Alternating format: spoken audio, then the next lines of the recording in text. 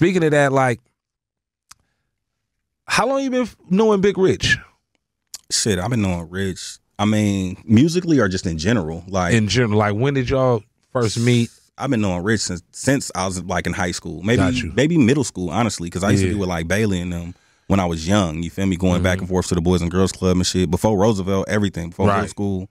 But then I kind of like met Rich like probably like 2005. Like during the hyphy movement? Yeah. Right before I think like his album started dropping. But before that came out, I kind of met him. Like I knew of him and stuff like that. But you know, like formally met. Yeah, like you know, they lived down the way in the Banneker's. We lived up the way. I stayed on Fail up by IDB and everything too. But then when I moved down the way, it was like okay, I start seeing him more because I start being over there more. Got you. Hooping at Hayes Valley and Ella Hill and shit. So I'm like, oh, that's Big Rich. I see, bruh. Definitely. You feel me? So yeah, I think probably like 2005.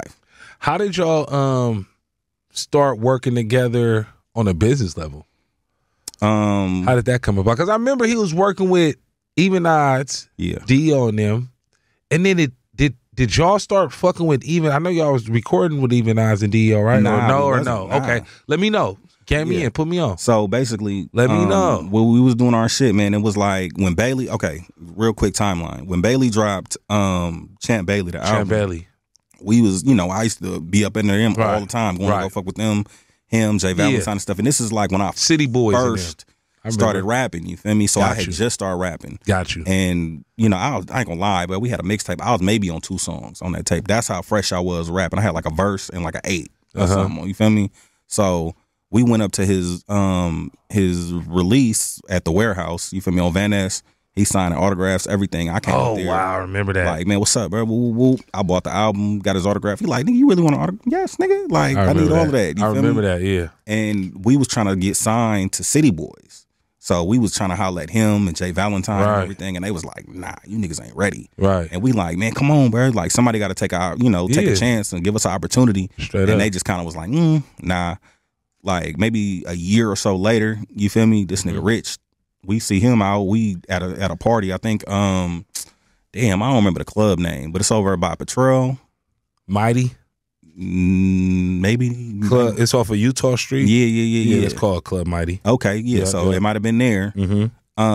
We there. Feel me? We open for Rich. Okay. You feel me? We outside passing out flyers. As soon as we get off stage, he get off stage. We go outside. We standing in front passing out flyers immediately. Right. You feel me? He like, man, I love what y'all doing. He's like, I love y'all hustle.